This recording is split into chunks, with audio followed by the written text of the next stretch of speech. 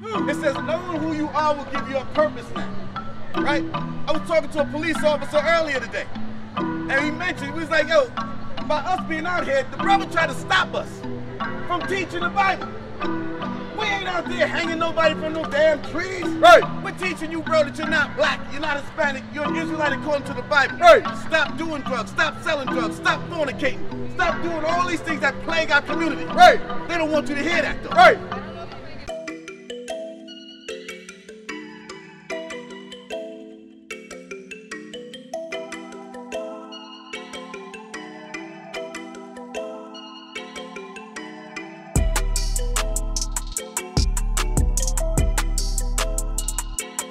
They hate that the prophets are back teaching our people the truth. We are the Israelites according to the Bible. That is who we are. You know why black men kill each other? Because they don't see each other as Jesus Christ. You're Israelites on the time of the Jews. Let's look to Hebrews 7 and 14. Because they don't see each other as Jesus Christ.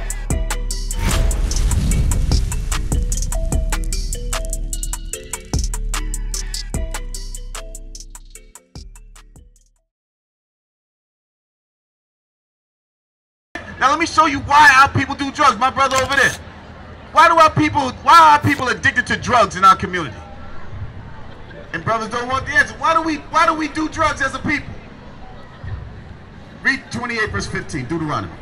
We're going to show you where that comes from, and actually we're suffering the curses of God. We suffer from low self-esteem, we don't know our identity, and to be honest, we envy our oppressors, and we love to be wicked, and love to be evil, and love to go against God. Read. Deuteronomy chapter 28 verse 15. But it shall come to pass, if thou wilt not hearken unto the voice of the Lord thy God, to observe to do all his commandments and his statutes, which I command thee this day, that all these curses shall come upon thee and overtake thee. It says all these curses shall come upon us and overtake us, right? Let's deal with why do our people do drugs? To try and escape reality. What's the reality? What's the reality that our people are living in that we try to escape? That's why we want to we want to live the life of our oppressors here in America. What's that reality? What are we trying to escape in the community? Poverty, right? Low self-esteem, lack of identity, we hate ourselves, murder, all those different things going on. A lot of us was raised without our mothers and fathers, our parents. Single parent households. Self-hatred where our women want to change the texture of their hair, change the color of their hair, want to bleach their skins. They don't want to look like how God created them. Right. But with you, brother, let's read verse 65. Give me verse 65. Verse 65. And among these nations shalt thou find no ease. So the reason why our people are strung out on drugs, the reason why you got to take a strong drink when you get off of work, the reason why you want to smoke that marijuana or sniff that line of coke or pump heroin in your veins, the reason why our people do those things is what? Read verse 65 again. And among these nations shalt thou find no ease. Our people don't have no ease amongst these nations. It don't matter what class of people you at. You can be the poorest black man on earth, and you can be Oprah Winfrey, one of the richest, and you still go through and suffer poverty, you suffer oppression, you suffer racism. Right. You suffer classism here in America. Right. Because among these nations we shall have what? And among these nations shalt thou find no ease. So we find no ease.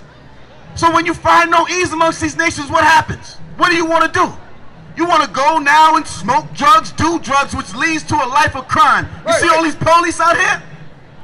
They're not here to stop the pride parade. They're here for you, brother, that's depressed, that doesn't know who you are, that hates yourself, hates your people, to get out of line and do something crazy. Right. So that you can fill up these prisons that were created for you. Right. They build more prisons and schools because of you, so-called black man. Right. They're not building them to put the other nations in there. Right. If society is set up, you have no ease, you're living in poverty, you get the worst education so that you can be strung out on drugs, sell drugs, do drugs, so that you can end up in those prison systems that they fill and that they have you fill to make them rich. Right. It's a trick game.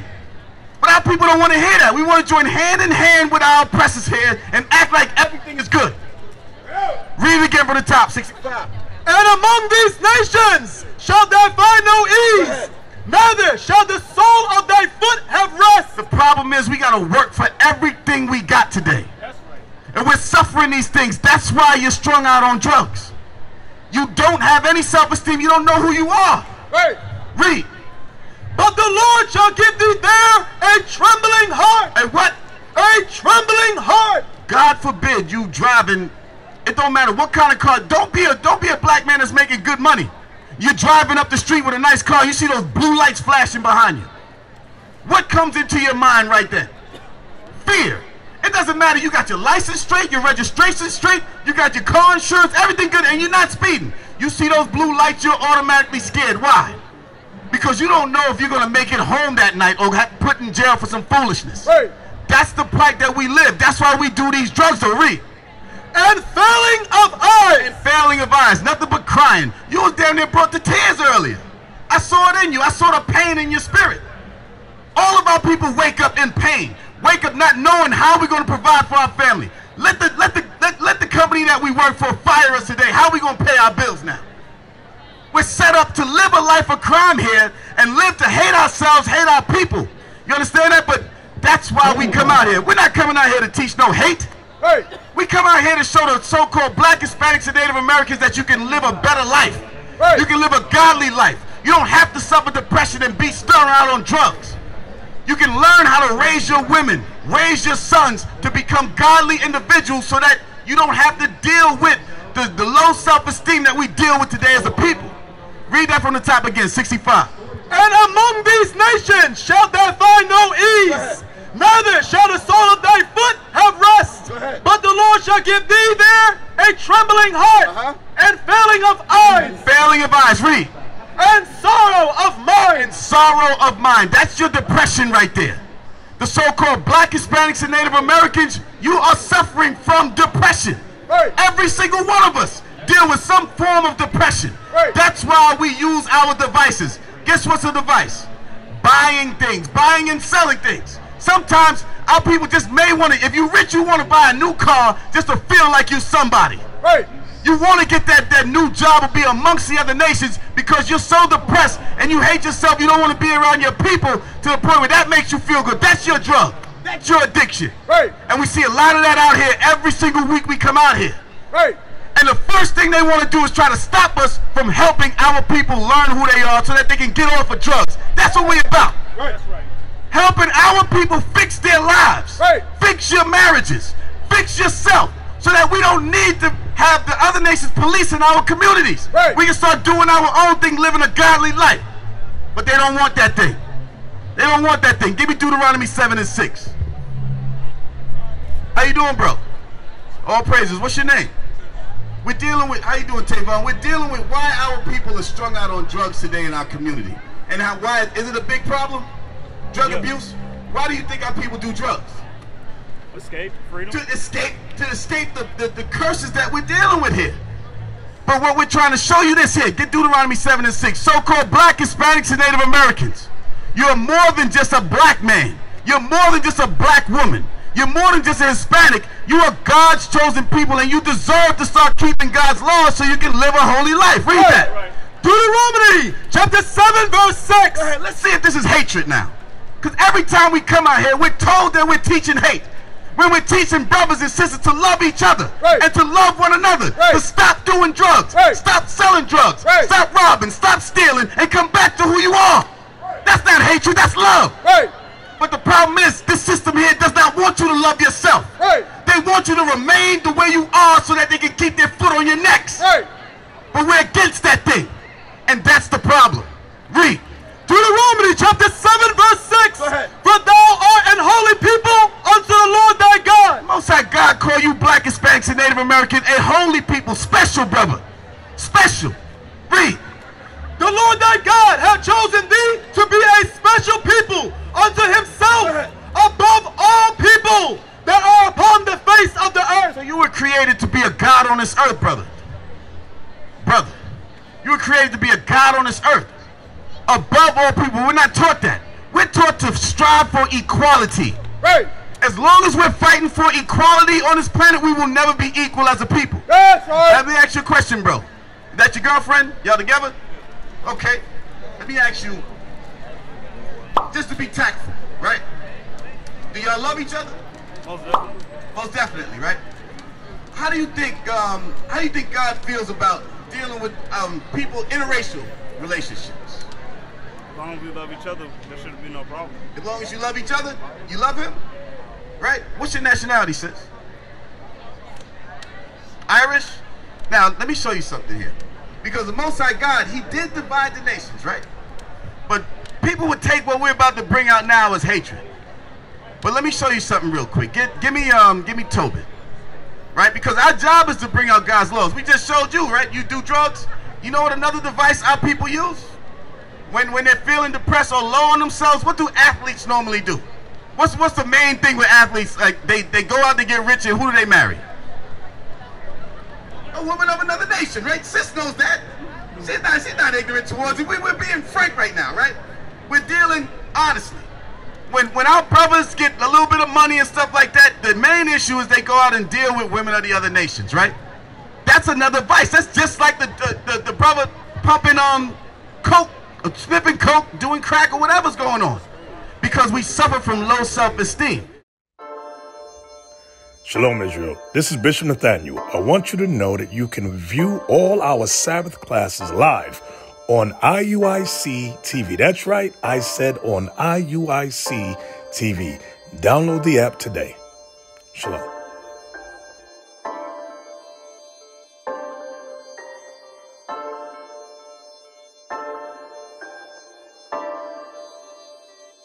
My familia is the 12.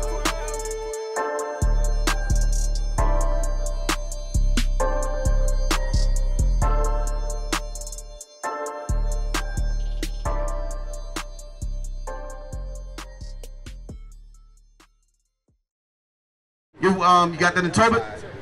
Tobit chapter 4 verse 12. Beware of all whoredom, my son. So the Most High God is identifying what whoredom is now. And we're dealing with the devices that our people use to escape reality today. Guess what? Some of our people may use homosexuality to escape reality because they've suffered something traumatizing in their life. So they turn to something else. Read. Bro, you need to stick around just for a second, bro. Read.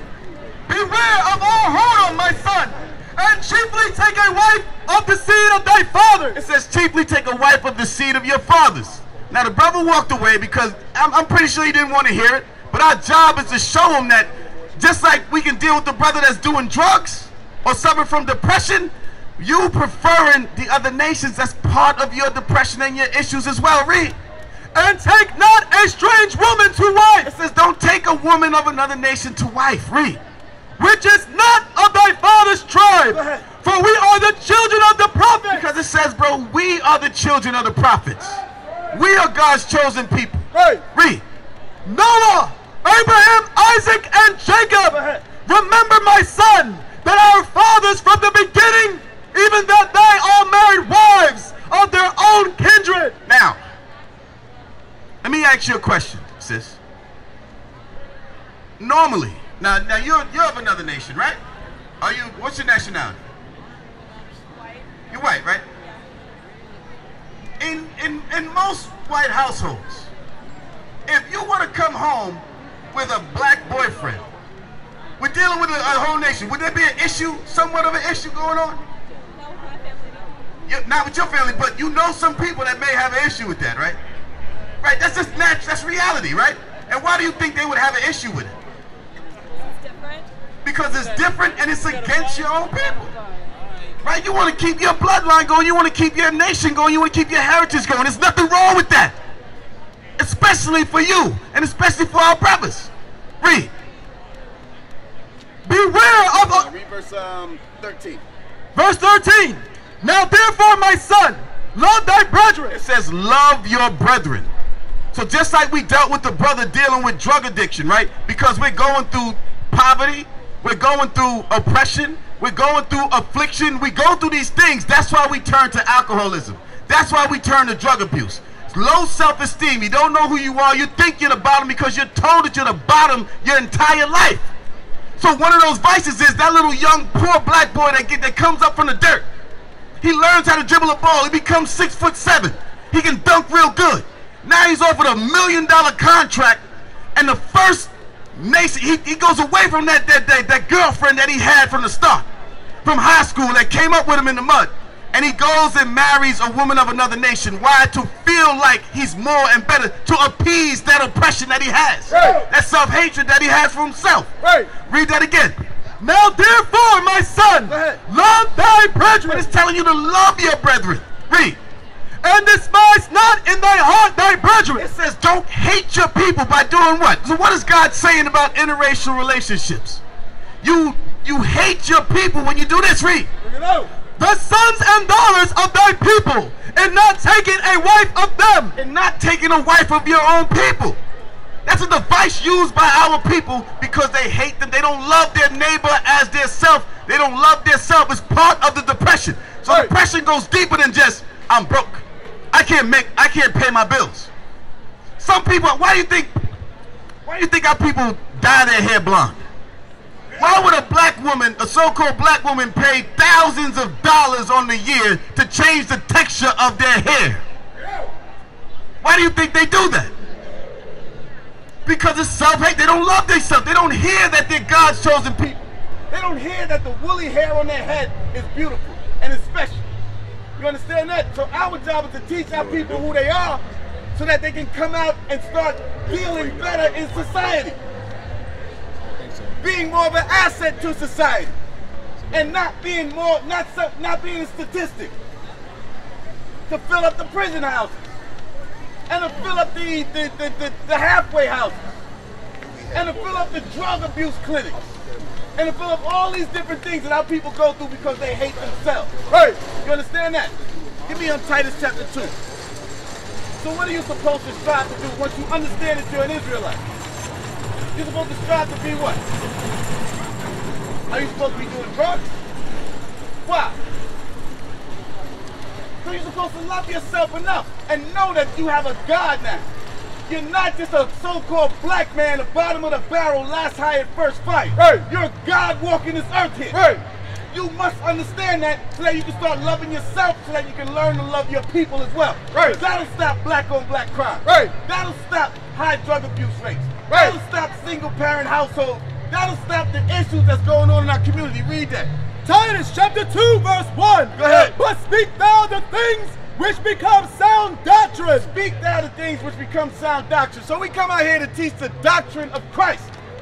We don't come out here to teach hatred.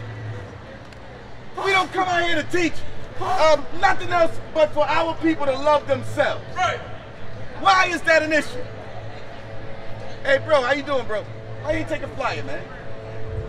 And that's the problem with our people.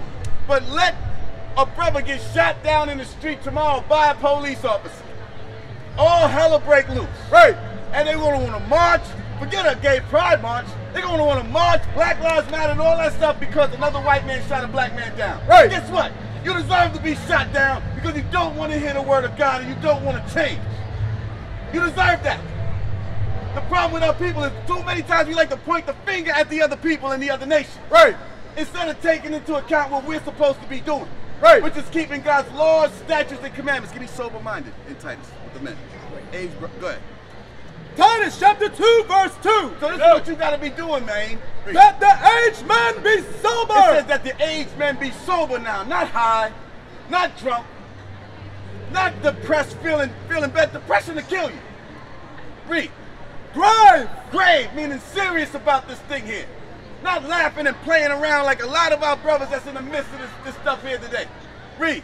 Temperate, meaning you're not hot-headed, ready to fight the next man that you see. Right. Just because he stepped on your shoes. Right.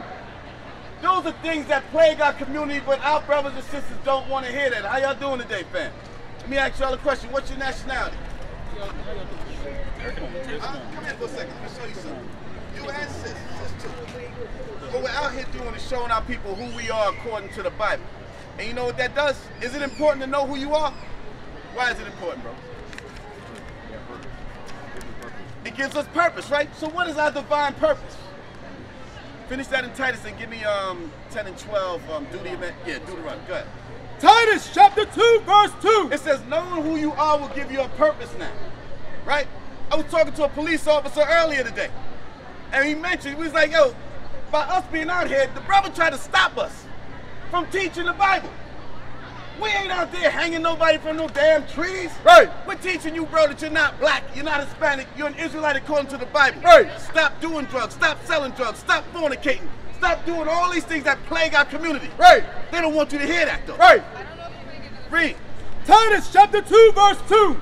That the aged man be sober. Be sober. Grave. Serious. Read. Temperate. Sound in faith. Sound in faith. In charity and patience. In charity and in patience. That's the love. God is love, right? But now you said your purpose. Know who you are. What's your purpose? What's your duty? What are you here for? What is your purpose, bro? Why did the Most High create you? Huh? To do His will. Why did the Most High create you, sis? What's your name? Huh? Jillian? Why did the Most High create you? Huh? To spread the word. What about you? What's your name? Kendall. Why did the Most High create you? What's God's purpose? To spread His word? It's more than that. Read that. Deuteronomy chapter 10, verse 12. We're going over the reason why the Most High God created everybody. What is your purpose? He didn't create everybody to hold hands and be equal and all those things. Everyone was created with a purpose. The nations were divided, and He created a ruling class and a serving class. But the reason why the ruling class is serving now because we don't do the Most High's purpose. Right. Read that. And now Israel, what do the Lord thy God require of thee? I'm asking you so-called black Hispanics and Native Americans, you Israelites according to the Bible. Right. This is not a religious book. This is a book left for your forefathers to show you who you are in these last days so that you can change your life. So that you can turn to Him and start loving yourself, believing in yourself, so that you can stop dealing with that oppression and that depression that we go through as a people. Read. But to fear the Lord thy God. Our job is to fear God. What does it mean to fear God, sis? You ready to go, ain't you? Nah, I see. A couple more minutes, right? What does it mean to fear God? Are we supposed to be afraid of our God? We supposed to be afraid of our God? What about you, sis? What about you? Are we? What you got? I want to see if you, I was telling her, she said she's from the tribe of Judah. I want to see who else is from the tribe of Judah. Okay, that's a great question. Who else is from the tribe of Judah? Because we show you that the so-called African-American blacks are from the tribe of Judah, right? Is it better than being called black? Let's see. Give me Hebrews. Hebrews chapter 7, verse 14. Go ahead. For it is evident. It says it is evident. That means without any shadow of a doubt, read. That our Lord. That our Lord. Who is our Lord and Savior? Who is our Lord and Savior? Jesus? What about you, sis? Jesus? What about you? Who's our Lord and Savior? Jesus? What about you? Jesus Christ, right? Read it again from the top. For it is evident that our Lord sprang out of Judah. It said it is evident that our Lord sprang out of the tribe of Judah. So now the question is, what does the tribe of Judah look like? Who is the tribe of Judah? How do we know that the African Americans is from the tribe of Judah? Give me that in Jeremiah. And then we're going to show, who is this man right here? Jesus Christ? This is the picture, it's the image that they tell us is Jesus Christ though, right? What about this guy? Same thing, right? Some of our grandmamas had that in their house right now, right? That's part of our destruction, that's part of our oppression. Give me that. Jeremiah chapter 14, verse 2. Go ahead. Judah mourneth. It says, so now he's dealing with the tribe of Judah. It said it's evident that Jesus Christ came from the tribe of Judah. So he said, Judah mourneth, read. And the gates thereof languish. Our leadership is languishing today. You know why our leadership languishes? Our leadership has failed us because they don't show us who we are and they want us to be in this system here that has nothing to do with our salvation but everything to do with our oppression today. Right. And our self-hatred. Read. They are black. What color of Jews? They are black. Unto what? Unto the ground. It said the Jews, the tribe of Judah, are black unto the ground. That's right. So where we get this image from? If Jesus Christ from the tribe of Judah, what color would Jesus Christ be? Huh? He'd be a black man, right? Let's prove that now. Can we prove that according to the Bible? What's your name, sis? Patrice? Can we prove the color of Jesus Christ? Is the question. Is it in the Bible? Give me that in Revelations 1. How you doing, bro? He said the lineage, you determine your lineage from your mother. You said you determine your lineage from your mother. That's right. Okay. So let's see, where'd you get that from, bro? What? Where'd you get that from? About 4.5 years of Hebrew study. Okay. So now, we're dealing with, it says it's evident that our Lord sprang out of the tribe of Judah, Jesus Christ, right? The brother said that you come from the lineage of your mother. Does your mother carry the seed? No. So how can you come from that lineage? Your mother carries the egg, right? Right? But what's living? No. You asked Get me Numbers chapter 1. You asked me a question. And you answered it. You said, no, I said, does the mother carry seed? You said no. So we left it at that. Read. Numbers chapter 1, verse 18. And they assembled all the congregation together on the first day of the second month. And they declared their pedigrees. They declared their what? Their pedigrees. What is a pedigree, sis? What's a pedigree? A lineage, right? A bloodline, a breed. Your nation of people. How you doing today, sis? It said they declared their pedigree from what? After their family. After their family. So their family lines, their family trees, their pedigree is determined how? By the house of their fathers. Of their mother. Of their fathers. Of the woman. Of their fathers. Your pedigree is determined by the house of your fathers. That's what the Bible says. That's what we're governed by. We used to scream black power while heroin was pushed. But at the end of the day, nothing's in vain. IUIC has been given a vision. The tents of Judah has risen. Many has attempted the mission. Minor murmuring, omitting, and missing the mark.